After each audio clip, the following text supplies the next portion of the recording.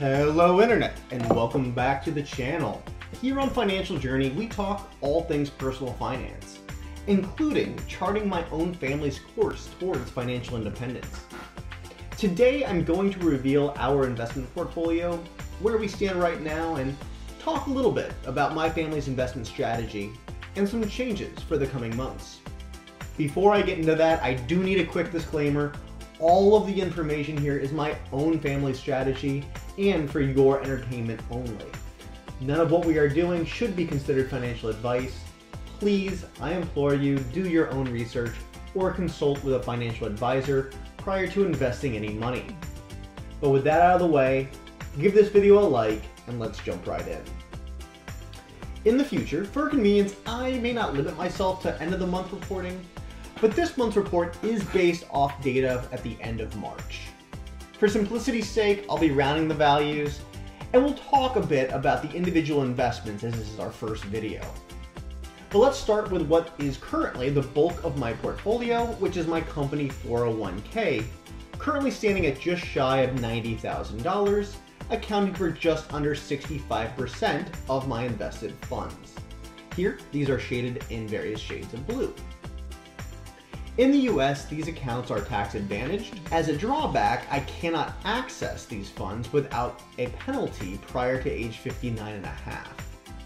However, I do also receive a company match to a percentage of the contributions that I make, which is basically just free money. I currently hold about $50,000 in traditional pre-tax funds, which allow for a tax deduction now and then grow tax deferred, but will then be taxed as ordinary income once I take distributions in retirement.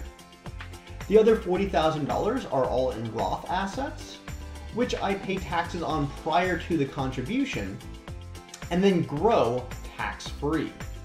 My current strategy is to continue contributing fully into Roth 401k accounts rather than pre-tax. While I cannot guarantee how taxes may change in the coming decades, I can recognize that these are historically low currently, and therefore, in my opinion, likely to rise.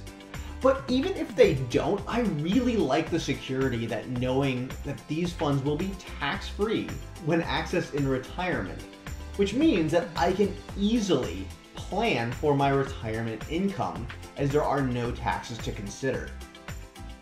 Many financial advisors will actually advise having all three buckets of funds in retirement: your pre-tax, your Roth, as well as after-tax normal brokerage funds.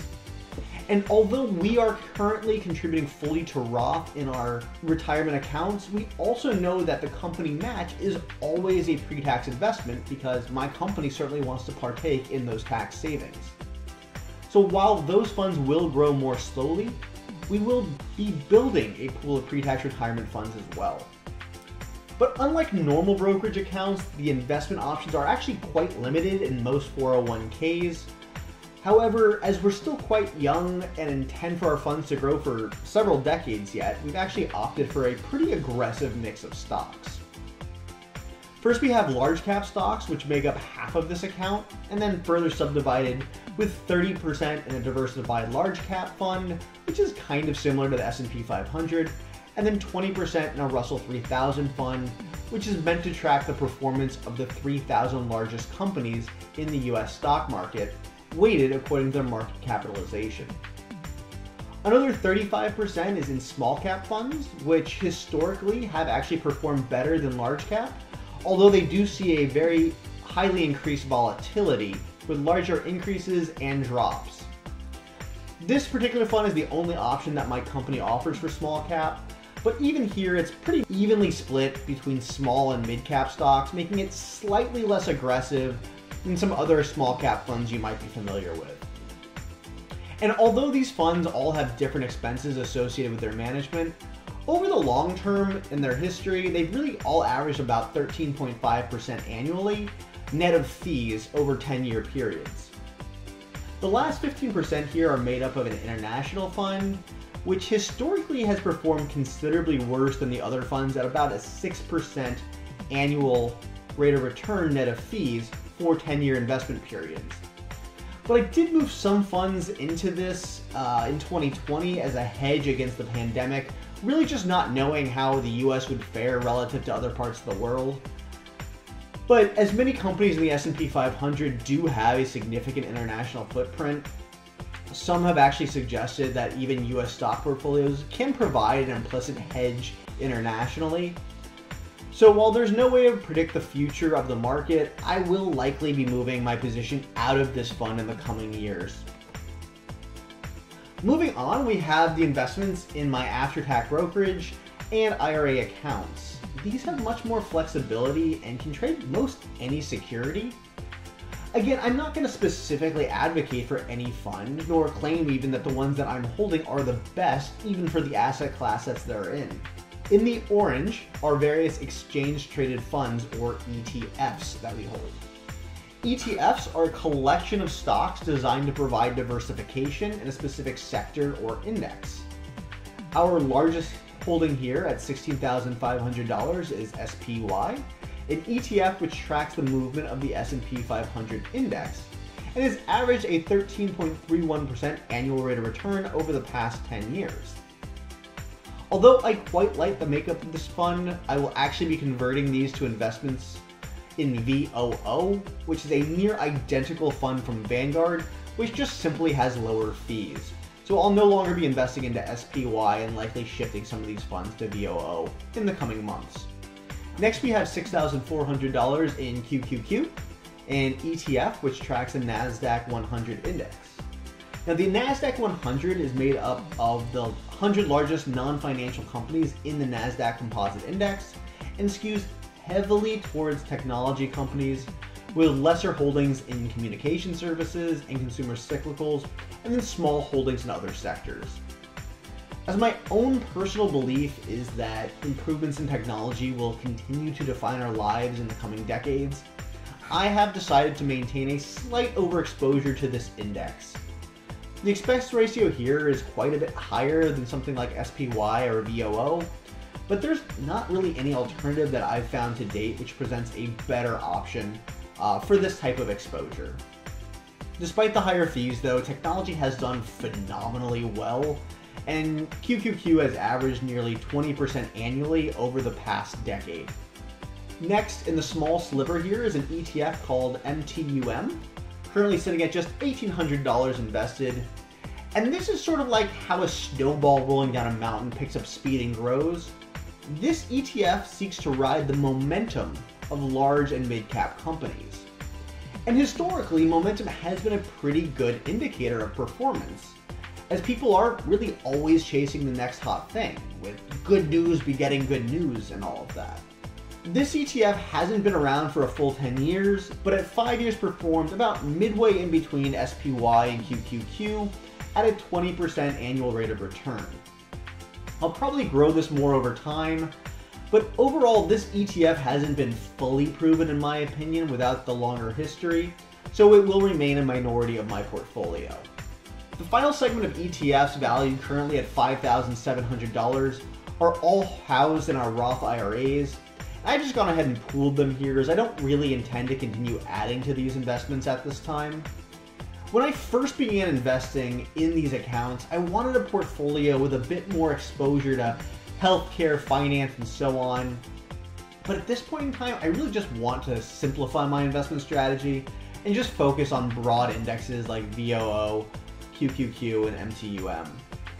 For completeness though, I'll list the ETFs that I use for the strategy here, but although I currently plan to hold these investments, I ultimately expect that they're going to be diluted out over time as I continue to build these other parts of my portfolio. The last investments we hold are represented here in purple and are single stocks that I hold positions in. Because of the inherent risk involved in single stock investing, I don't really want to disclose the specific stocks that we're utilizing, but there are a couple sectors with companies that I have specific interest in that we do keep a minor portion of our portfolio invested in. First, we hold some dividend kings, and these are companies who have paid and increased their dividends for at least 50 consecutive years. Although these companies are well established now and may not grow as quickly because of that in the future, historically, investments in these companies outperform the overall market if dividends were reinvested.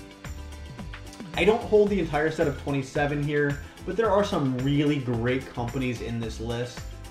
Altogether, my investment in Dividend Kings are currently valued at $4,450 in our portfolio.